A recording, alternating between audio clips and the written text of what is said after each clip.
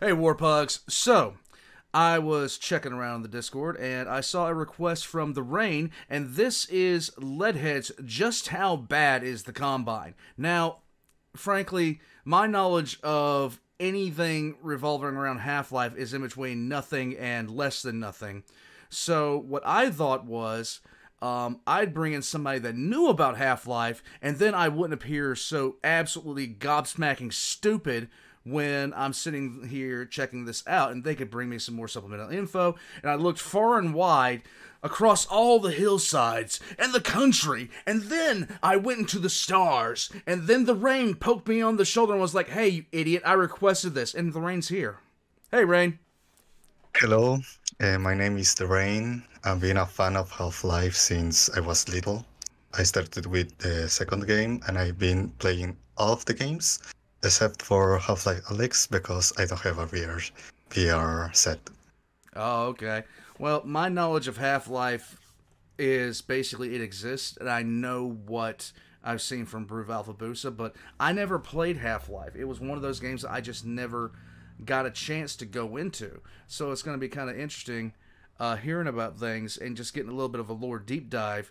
So we have the creator of this is Leadhead, and she's going to be explaining just how screwed up the Combine is. So, you ready, Ray? Yes, All right, I am. let's get into it.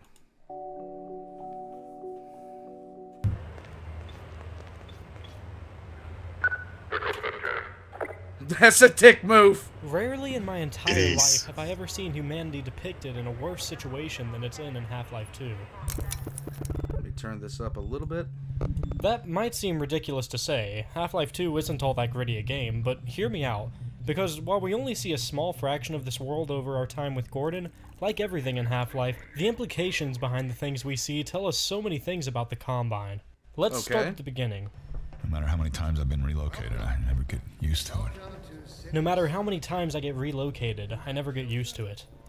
There are a wealth of details in this first chapter, point insertion, but let's start with this. Relocation. All we know so far is that this guy is getting relocated over and over again. As we move through the first chapter, It's always a good sign whenever there's pictures on the wall of somebody who is also speaking to you by a screen. That's always a good indicator of how bad your life is. Extremely. see that this is happening to everyone. They're always departing, but they never arrive. And the ones that do arrive, they never leave. You never see them go. They're always full. No one ever gets on, but they're always departing, but they never arrive. Every single person in this world is being moved from city to city over and over again. Some philosopher somewhere in history probably gave this a name, but let's call it civil confusion. True. Like that guy on the train said, he never gets used to it. This is one of the Combine's many ways of keeping people complacent and stopping them from formulating a plan or even thinking about formulating a plan. What is the Combine? The Combine are an alien race that controls like dimensions and stuff. All right. They're basically interdimensional empire. Oh, well, lovely. Well, if you wanted to keep people from rising up, this would be the perfect way to do it. Mass relocations would be the absolute best way to do it, because then you never are in one place long enough to actually form a social network. One of the reasons why the Combine are one of my favorite villains is because of how it will be later in the video, but how cold they are. They're very, very cold. Well, they're very, very pragmatic, too. As soon as the Combine had established power, it did the #1 thing it needed to do to stop people from resisting. They broke up the families and the friend groups. Every single person we see here is living amongst a bunch of total strangers, and if it weren't for Gordon, they'd be surrounded by a totally new group of strangers by this time next month, just as they were last month, just in case any of them made any friends with which to scheme. This is my 3rd transfer this year. Just for a second, imagine what this must be like for these citizens. We don't spend enough time with any of them to really hear how hard it's been on them, but if you've ever moved to a new area away from your friends, or suddenly been put in a new school full of strangers, well, that feeling is their entire life, only they don't know if their families are alive. All they know is that even if the Combine were to miraculously fall, they'll probably never see them again. That's jacked. These citizens, they'll never be able to settle down no matter what happens. That right there is how you control a population so that they die quietly. The Combine, though, they sure don't stop there. I mean, listen to what this woman says. Are you the only ones on that train? On your way to parts unknown. Welcome. Overwatch stopped our train in the woods and It's took safe my here. husband for questioning. They said he'd be on the next train. I'm not sure when that was. Your husband's dead. He dead. They're being nice, though, letting me wait for him. This woman's significant other, through a mistake in bureaucracy, ended up on the same train as her, and so the Combine stopped the train and took him away, probably to be executed, now that Yeah. he's been reminded of what he has to fight for, and odds are very good that the same will happen to her once they get around to it. This is a seriously bad situation. So how else do you promote civil confusion? Well, as we see here, the Combine take the personal effects of everybody every time they're moved. We see abandoned luggage all over the place at this train station. I see they took your suitcase too. Huh. They can't get away with this much longer. I mean, hell, when we get into the back room behind Barney's interrogation chamber, we see a huge pile of confiscated luggage to no doubt be incinerated as soon as they get around to it. Us. You have absolutely no— Yeah. About that beer I owe ya. What's up? About that beer I owe Shut ya. up! Shut the fuck up! Oh my god. Why? What did I do to you? nothing beyond what the Combine gives you. No family, no friends, no clothes, no medicine, no personal mementos, nothing. You couldn't carry a drawing that your deceased child drew you without it being ripped out of your hands and torn apart as soon as a CP unit decides to search you. Dude. Oh, and your child is deceased. The Combine set up a suppression field that stops embryonic development, not just in the cities, but everywhere on Earth. We even hear the ghostly echoes of children's laughter if we get close enough to this playground. This is one of the reasons why I love the atmosphere of Half-Life. Dude. Because it's not like the grim darkness of the Imperium in 40K, where it's very screwed up, but humanity still exists. But here is the grim darkness of extinction. Yeah, this There is no future. There is no future. Right, this There's is simply over. none. Yeah. This is over. This is done.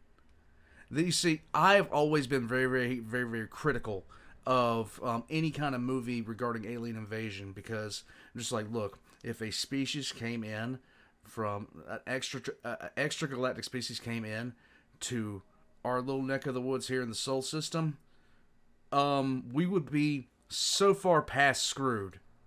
It would be unimaginable. If they were hostile, we would not stand a kerosene cat's chance in hell with gasoline pants on. It would be over. How long do you think the Combine needed to control the entirety of Earth? Oh, days. Days. It took 7 hours. Yeah, like, it would not take that long. And people get it twisted in their heads all the time. I've been thinking about this stuff since like for an extremely long time. If a species could travel faster than light arrived here, just the sheer fact that they've managed the engineering and scientific feats to travel faster than light, the second they show up, we're done. It doesn't matter what we do.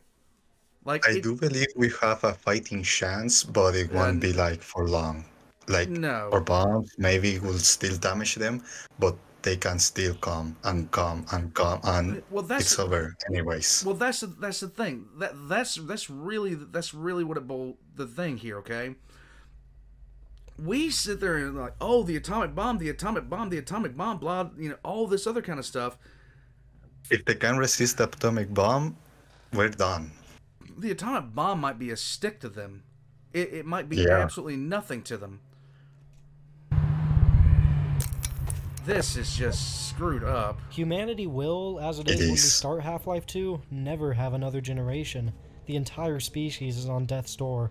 Well, if humanity is angry enough, people will plan some sort of rebellion, regardless of how little time you give them to get acquainted with their surroundings. Word will get out, and people will start to plan something, regardless of what you do. Mm-hmm. So, how do we further this control? Well, ruthless genocide. Remember how this apartment is raided and everybody in it is killed no more than a minute after Gordon steps foot in it? Well, the Combine have some sort of AI that oversees humanity called Overwatch. And, well, listen to what it says here before the CPs start shooting. Attention residents. Miscount detected in your block. Cooperation with your citizens protection. Permit full ration reward. What it's saying here essentially translates to, we have detected one more person in your building than we expected. We'll give you a decent day's meal if you lay down on the ground and confirm your identity with civil protection as soon as they've given the all clear. Oh my god. But, well, that isn't what happens. Everybody's killed immediately, and granted, they didn't comply with what the CP said, but as these two citizens outside of the building said, They have no reason to come to our place. Don't worry, they'll find one. these CPs aren't here to neutralize one rogue citizen. They're here to kill everybody, now that their civil status has been infected by a seditious individual. Now, are those humans in those suits? Yes, those are normal humans. They're not modified, they're not anything, they're just people. Why are they helping them? Because they're like, there isn't more rations. More food in the Dude. plate. Why do Yeah. you think they scream "run for your life" as soon as they hear the Overwatch voice? I mean, even before this miscount is detected, we see the CPs raiding an apartment and killing everybody, all because they didn't answer the door quickly enough.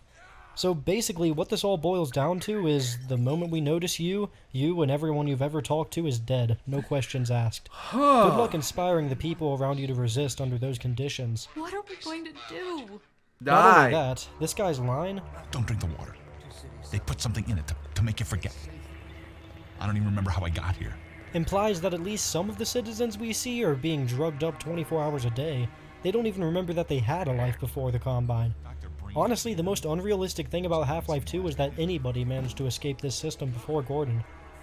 While the Overwatch soldiers we start fighting after we return from Ravenholm are all augmented and have no free will, these CPs who are killing all of these civilians are all human, hence Barney is able to be undercover and isn't brainwashed. So, Oh god, it's him. It's him. You're the reason that this is happening to me, you bastard. About that beer, how are you? God, stop. how the hell does it motivate these CPs to go against their own species? Well, like I said, in this system you have absolutely nothing except for what the Combine gives you. That makes it pretty easy to motivate people to do what you want. So what does it give the CPs? Well, first off, right in the beginning of the game, we hear a citizen at a food line say this. I don't know about you, but I'm ready to join civil protection just to get a decent meal. We don't know everything about CP coercion, but we've got a couple of other things that we do know. I'm sure a lot of you have heard this line before.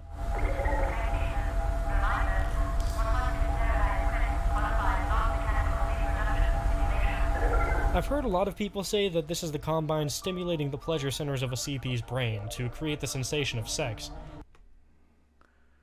The incel revolt happened. It happened. It gets worse. It gets worse.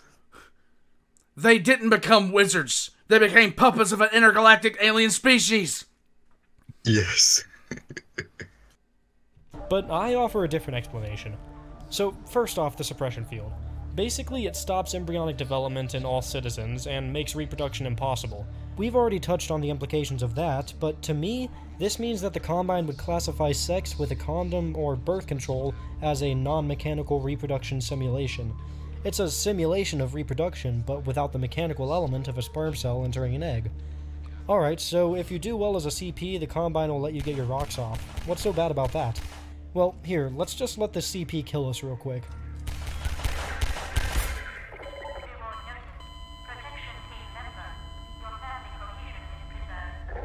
Family cohesion preserved. Well, damn, that has some messed up implications. So what you're telling me is that there is a way to see your family in this world. You just have to join the CPs and help them stamp out the last slivers of human ambition. And, well, if you fail in the line of duty, then your family is executed. And before you say that this family cohesion preserved line only means that the CP gets to continue seeing their family, let's look at another line real quick. When a protection team member dies, you'll sometimes hear their squad mates say this. Engaging protection team is non-cohesive. Reinforcement teams code 3. non-cohesive, so cohesion just means that everybody involved in the team is alive. Long story short, every CP that Gordon killed or evaded had their families executed if they had them. Oh my god. The thing you see is a stalker, and it's like a servitor. This is screwed. Damn the Combine. Yes. And wrapping around to that non-mechanical reproduction simulation thing, I guess this all boils down to one thing. If a CP wait, is in combat with a... pause. What's up?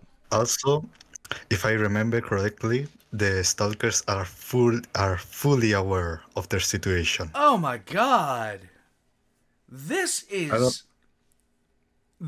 screwed. It is. That's why I like it so much. Dude, this is messed up. No wonder people were such fans of this game. Oh my god, this is horrific. Let's keep on rolling. high value... She's doing a good job of detailing all this stuff out to us. I mean, she's doing a good job of this. target like Gordon, they could either succeed and get to have sex with their spouse, and more importantly see their spouse, or fail and have their family executed, probably along with themselves. Well, what about the bachelors, like Barney probably is? How do we stop more of them from revolting? Easy. Malnourishment. Take a listen to this line that plays when a CP is preparing for combat. Anti-fatigue ration is now 3 milligrams. Okay, so it gives them drugs to get them fast and alert before Great. combat. Makes sense, but this is the Combine you're talking about. It's got your life functions monitored. It knows exactly how much energy you need at any given time. It wouldn't surprise me at all if most of these CPs we see in non-confrontational situations like this one were just barely conscious, given just the amount of chemical stimulation they need to continue to shout at civilians and chase them a short distance if anything goes wrong. Remember, all that Barney did before the uprising was open a door for you and walk to Kleiner's lab. Meanwhile, when this CP is performing the loyalty check on you, his suit probably gave him a slight stim boost from the Overwatch AI just moments before. So basically, you might join the CPs for a promise of a decent meal every now and then, but once you do, the Combine start holding a gun to your family's head. You stay only slightly less malnourished than you were before, and all you have to do to get this upgrade in life is be ready to kill or injure members of your own endangered species at a moment's notice. These guys are so incredibly evil. So that's all how the Combine maintains a nice stockpile of humans to use for whatever purpose, but let's talk about what comes once the humans are dead. The transhumans, and all the other abominable chimera that the Combine manufacture. See, you might occasionally hear remember when you watched the very cool animation about Half-Life? Yeah. The soldier is one of those. You see them in the video right there. Oh, dude, no. Overwatch reminding CPs that they can get a promotion if they opt for memory replacement. Well, that's the first step to becoming an Overwatch soldier. Now, as far as I can tell, these guys aren't a hive mind. They've just had their minds scrubbed of every emotion, memory, and skill that isn't useful in combat.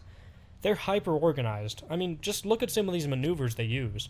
2 of them fire while the other one reloads, they flush you out of cover with grenades or a flank route, they advance on you when you're wounded. Shotgunners don't use all of their ammo in one bout unless they have to. Snipers will destroy your cover and use ambient explosives against you. Now, Combine soldiers don't have great accuracy, and Gordon is a bit of a bullet sponge when he's got a decent charge on his suit, even on hard mode. Those 2 things combined can definitely make these guys seem kinda dumb, but this AI is actually pretty damn impressive. There are some pathfinding issues which cause them to get to where they're going a bit slowly, plus you're shooting at each other, which kind of distracts you from the intricacies.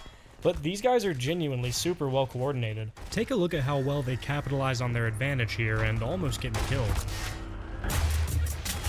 Oh, okay.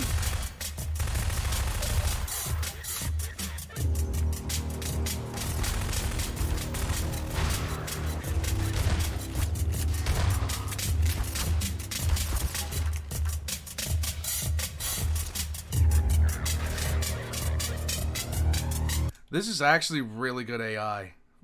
When was this made? 2004, if I remember correctly. This is really good AI for this time. Yeah. This is really good tactics. Even even the first game, Yeah. it had really good AI. Like even the cockroaches in the first game had very good AI. That's yeah.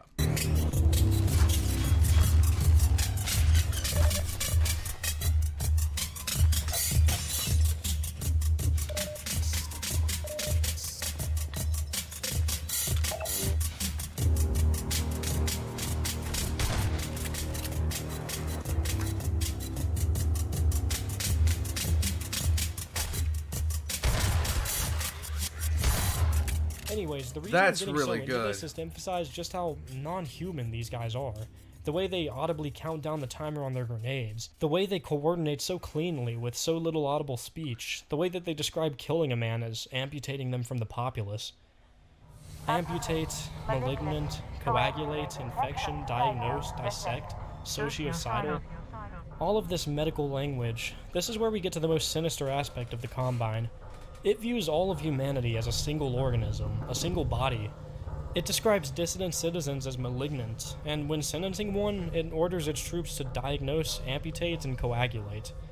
You might have noticed that I've been referring to the Combine as the singular it over the course of this video, rather than the plural they. Well, this is why. It's why it's called the Combine. It combines everything it touches into one being, a being which is What in the hell is that? That's it, the Stalker. Dude. simply called the Combine. As a human under the Combine's rule, you're little more than a white blood cell, and if you act with any more free will than a white blood cell, you're infected. You're committing sociocidal acts, and you need to be amputated. This is why it always hits me so hard when I hear the Overwatch address Freeman as individual. He's one of, if not the only human on Earth who isn't a citizen of the Combine. He's the only one who is, in the Combine's eye, an individual being, like itself. This whole story is, in the Combine's eye, two beings going against each other. It's Gordon and it's the Combine. Gordon is this foreign, cancerous cell that somehow worked its way into the Combine's bloodstream and is spreading its malignance throughout the entire body until eventually the whole of Earth is as good as destroyed in the Combine's eye. What in the hell is that? Well, in my language, it's a mosquito. Mosquito? Yeah. Did I they get mean, them? Did they get them from Florida? Almost all of the life forms of the Combine have a mechanical part in them. All of them. They're probably from another planet. Probably. Earth. I mean, yeah. That's where we get to the They're from parasitic another nature of planet. the Combine. That's where we get to this absolutely beautiful visual metaphor that's at play throughout the entirety of Half-Life 2. Look at how the Combine has sort of integrated itself into human society and architecture. Every human has some sort of ID chip in their hand. Combine structures have sort of forced their way into human architecture all over the place. Restrictors burrow into the sand, smart walls shake the earth beneath them, preventing an antlion infestation, and of course, the Combine's biggest tumor of all, the Citadel. This gigantic blemish on the surface of the earth, metaphorically draining her resources through these long tendrils that spread across the city. Again, metaphorically speaking, these tendrils might as well be the ones that have drained so much of Earth's oceans. Speaking of, the canals in City 17 are where this visual metaphor is at its best in my eye. Take a look at what this is. These canals symbolize how humans once worked their way into Earth's ecosystem and integrated themselves into it. Only now, the Combine is here. The waters have been polluted and drained. Dead, useless ships are all stranded in the newly drained canal, left to rot, and all that's left is the dried up husk of what was once a healthy body, a healthy planet, a healthy population, and a few Combine tumors dotted around the place, draining what little life this dead, empty husk of a once biologically rich planet has to offer them. That's what's so dark about the Combine. It doesn't just replace Earth's infrastructure with its own, it uses every last bit of it that is useful, and it leaves the rest to die and rot. The Combine is a parasite. Yeah? This is one of the reasons why I like retail more than the idea of the beta. Because Half-Life 2 beta was very dark, but very in your face. Very 1984, basically. Yeah, that's what this reminds me of. It's 1984, but instead of Big Brother, we have the A's. Yeah, and this is one of the reasons why I like retail more. It's more subtle. It's more you have to observe to really get in how bad humanity is in this world. Well, humanity's not bad. They're absolutely screwed. They're terminally screwed at this point. Yeah. There's no coming back from this. Like, And even if there is, it probably will need decades, maybe even centuries. Centuries to recover for something like this. And even then, you're not going to fully recover. Sucking on the corpse of a once beautiful planet, which was destroyed as a... Like, just based off what I'm seeing right here, they've taken a lot of the water. And with that much water being gone, the ecology of the planet is wrecked. It's absolutely wrecked. Like, you're talking massive climate change on a level that's just... oh, God. Multiplied I and spread itself remember. across. Yeah? When I played when I was little, and I went to one of the missions, which was in the road. Like, in real life, it would be like you look to the side, to the ocean, and the ocean will be there. But when I look, there's a giant cliff, and there's the ocean. So the continental shelf is exposed. That's how much... No, Oh. no, but the ocean is still there, but it's very drained. Oh, okay. It's clearly drained. Yeah. So shallow life ecology is done at the very least. Oh my God. This is just nightmarish. Across the entrails of an ecosystem. On the smallest, most insignificant level, to the scale of the entire planet, the Combine has parasitized every last thing on this planet that could ever be considered alive. In that mission. There? You can see clearly how much of the ocean is drained. So looks to be about maybe 50 feet of ocean. The continental shelf is only about 400 feet underwater.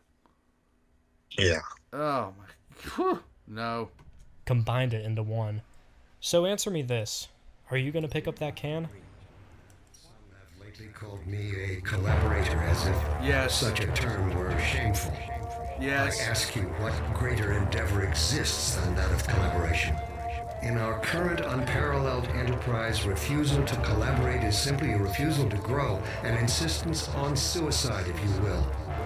Did the lungfish refuse to breathe air? Yeah, the speech right there is basically a speech of how we must accept the Combine and all that. How about hell to the no? He sold us. Like, I haven't said this about somebody in a video game from this era, but he has a very punchable face. He has. It crept forth boldly while its brethren remained in the blackest ocean abyss, with lidless eyes forever staring at the dark, ignorant and doomed despite their eternal vigilance. Would we model ourselves on the trilobite? Are all the accomplishments of humanity fated to be nothing more than a layer of broken plastic shards, thinly strewn across a fossil bed, sandwiched between the Burgess Shale and an eon's worth of mud? In order to be true to our nature and our destiny, we must aspire to greater things. We have outgrown our cradle. It is futile to cry for mother's milk when our true sustenance awaits us. Protection alert. Evidence of aboriginal activity in this community. Code. Assembled. Class. Contained. I thought that the thumbnail was a prison cell, but now Before I head out this. and get to playing LSD Dream Emulator, I'd just like to go ahead and verbally thank my patrons, especially those donating $10 or more monthly, such as Alex Vanderwood, almost... Dude, I did not anticipate this. I always knew the Half-Life series was... Oh my god. Special. Yeah, I always knew it was special because so many people talked about it. Yeah. But man, this is brutal. I'm still waiting for the Half-Life 3. I still believe. I still believe. This was absolutely brutal. Oh my goodness, this was absolutely brutal. So, this was done by Leadhead, and she apparently is this was very extremely well put together. Yeah. She's very analytical of videos, and she even made a video about Postal 2. Why, even though she like analyzes games and all of that, she basically made an exception with Postal 2 to just shut your brain off and just do the worst. This in and of itself is probably one of the more dark settings that I've seen. Just flat out, just the absolute darkness of this setting. There is still a positive message about humanity, about how we can still adapt. Right. And I like that message too, because through your ingenuity, you can basically Greg the Combine. Wait a minute. So in this game, you can have multiple endings? No, you have one ending, Okay, one ending. Okay. but you play as Gordon Freeman, so you basically Greg them. Oh man. I got something in my eye just now and it's driving me crazy. This was very well put together. I love this. This is the kind of thing that I need to kind of understand Half-Life a little bit more. To understand like the lore behind it, what all's involved in it, and everything like that. Rain, I appreciate you joining me for this one. I really do. Thank you, boss. So this, I finally understand. Like this is one of the most evil societies I have seen in fiction. The Drakari are still worse. Because they want do it for the lols. Yeah, they do it for the lulz half the time. It's like, we could just do this, but let's make a lampshade out of them for no reason. Why? Warpugs, I'm gonna head out from here. I do believe that I'm closing in on the end of a couple of series that I'm checking out, the Siege of Rax being one of them.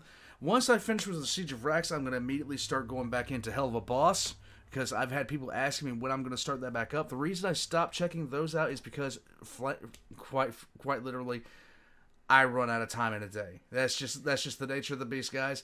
I'm still trying to get adjusted to my schedule 2 months into this new schedule, so it's been kind of a struggle, but I'm trying, guys. I'm trying. Just throw a brick at me, I'll be fine. Until next time, though, check the links in the description below for Leadhead's, all of Leadhead's links. Subscribe to them if you're a fan of Half-Life, because I'm telling you what, she did an amazing job on this, and I want to see more. I really want to see more. If you want a very in-depth analysis of I want to see how this happened. In general, I want to see how this happened. If you want a very in-depth analysis of video games, subscribe to Leadhead. She's very good. Yeah. All those links are going to be in the description down below, right next to my own, everybody. Including the Patreon, Discord, everything like that. If you guys want to come in and throw another request into the request tab, there's only 300 of them.